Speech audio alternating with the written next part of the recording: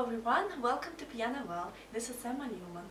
In this series of videos I'm going to show you how imagination and singing affect piano playing and help create your own interpretation of music.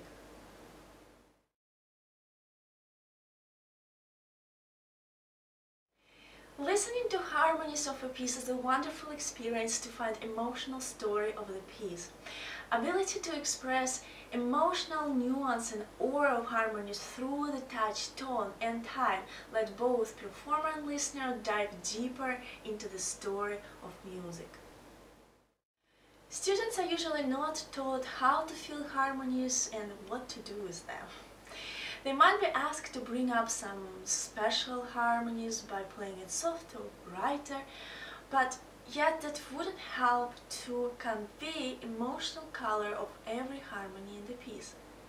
Expressing all shades of harmonies through the tone requires various, very delicate and sensitive touches that cannot be just shown and explained, but should be found within student imagination.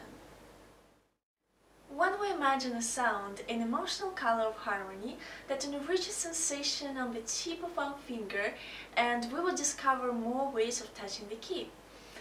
Also, that would bring more nuances to our intonation, and that will make our playing be more expressive. So let's see again how that works in singing. I'm gonna sing this G in G major first, and then the same G in E minor. And we could feel how imagination would change the tone of my singing.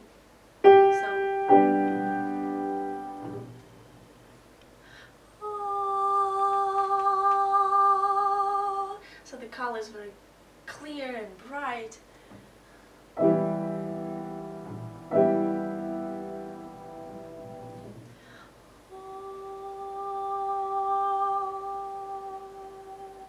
So you can feel the difference. Now let's see how imagination would also change our intonation. I'm gonna sing G and B in G major again.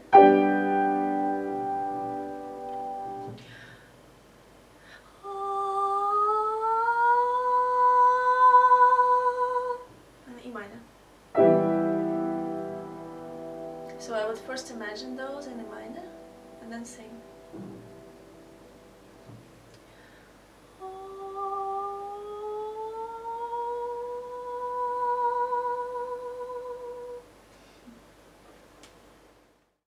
Now, why we would consider that if something changes our imagination, it will also change our playing, is because in the moment when we imagine sound, the energy of that sound would somehow affect our sensations in fingertips, finger, in the whole body. So by imagining sound, I would already create the touch that I want to have on the piano. So if I imagine this G in the beautiful soprano voice or violins, I would imagine this timbre in the color of this G major harmony.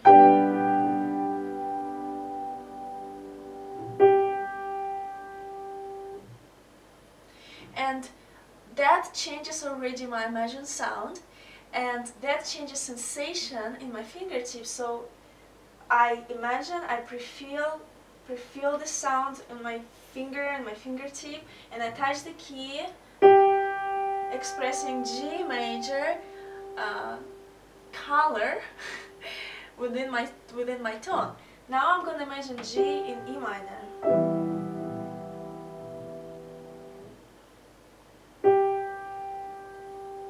So the tone is different. And the same thing happens when we play more than one note, when I need to connect two notes and we use intonation. And by the way, if you don't know anything about intonation, how to sing, click this video. It will bring you to the video where I explain how to do this. And so G, B, I would imagine again in G major, and then play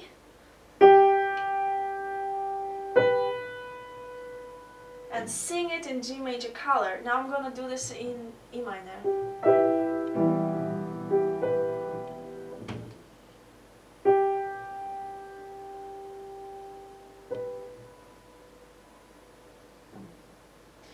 So this is exactly how you would achieve various touches and also enrich your intonation and make your playing be more expressive. There is one stage right in our system when we listen to harmonies. Again, I got so many comments. Okay, I listen to harmony, I have the plan broadly what's going on. But again, just by understanding you cannot express anything. So make sure, guys, that after you going through harmonies and you listen to them,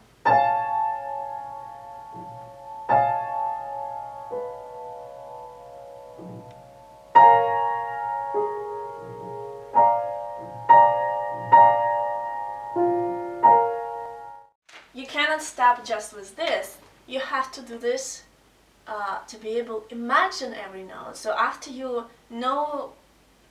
have this emotional idea of every harmony, you have to come back to timbre when you imagine every note in strings, in beautiful voice, and cellos, violins here, and imagine this timbre in this harmony, and that will give some nuance to your sound, and that will reflect your touching, because as we know, everything we imagine here appears here. This is our head over here. Whatever we have here, the same thing we have here. If our finger is empty, if our sound is empty, that means our head is empty with sound. So after we imagine every note in timbre, and with this color of harmony, then that will enrich our touch so much. I mean, you will discover thousands of different touches just in piano, just because the harmony would be different.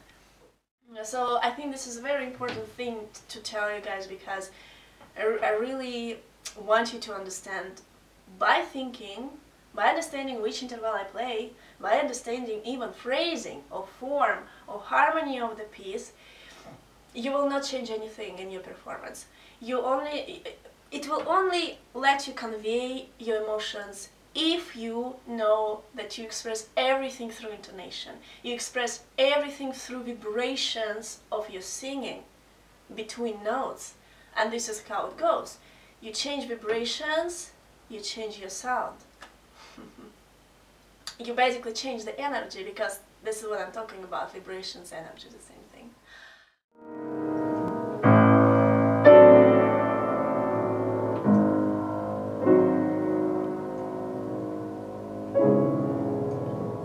And that's quite interesting, especially if we are coming, for example, here. I bet you didn't know, but this one, based on the very first harmonies that we have in this bar.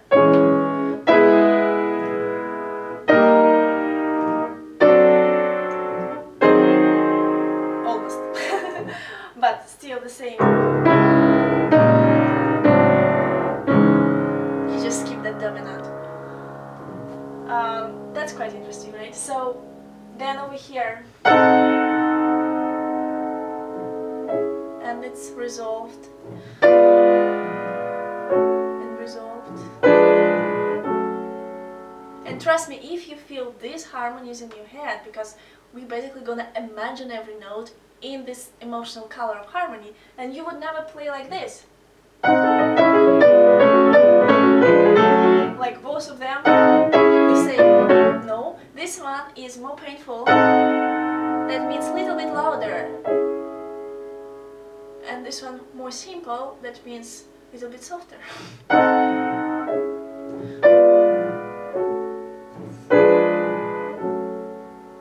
Alright.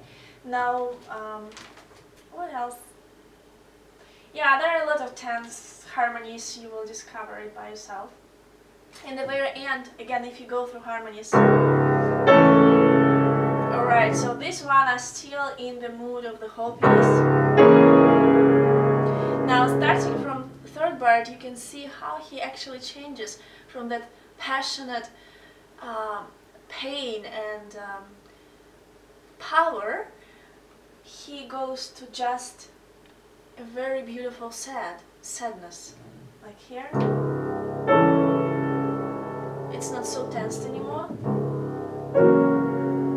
Well, we're going some wonderful places here and then.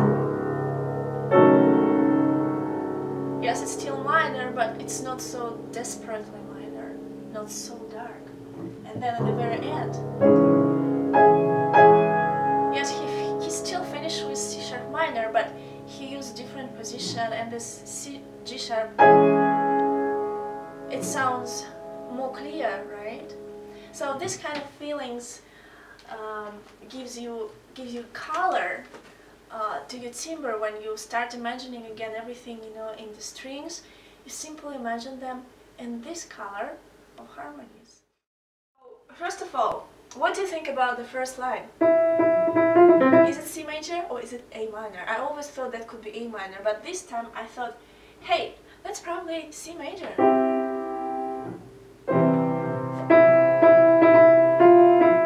And then continue. So make sure you can imagine this beautiful voice in a C major color. At least what I'm doing here. It's just a good idea. Now, what is going next? We're going to A minor. It's not as dramatic as D minor or C minor, as in his Revolutionary Etude. It's just A minor, but it's kind of sad, but it's very, very deep sadness and deep, well, let's say tragedy here. So we start with A minor, then going to some more dissonant and diminished chords.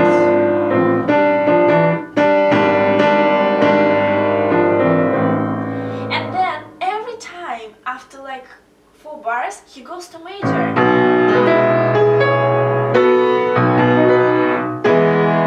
E major, in dominant in this case. And E major has so much positivity. Then, no, back again to A minor. Then C. Then again going through some different diminished chords. Anticipating something great, and here we are. This is going through to F major, and then to C major, which is very confident and positive, and oh wait, no, we're back again to E minor, which is more darker than A minor, so E minor. I don't want to make it louder, I want to make it with, you know, like giving up and still a lot of pain. And then again 2 bars of kind of paradise. And it's like a dream. See, it's a good harmony. And then again, oh no, we're going to dissonance. All this stuff. Now this is amazing harmony, guys. It's like the pain is so high that you're like literally in the trance of this.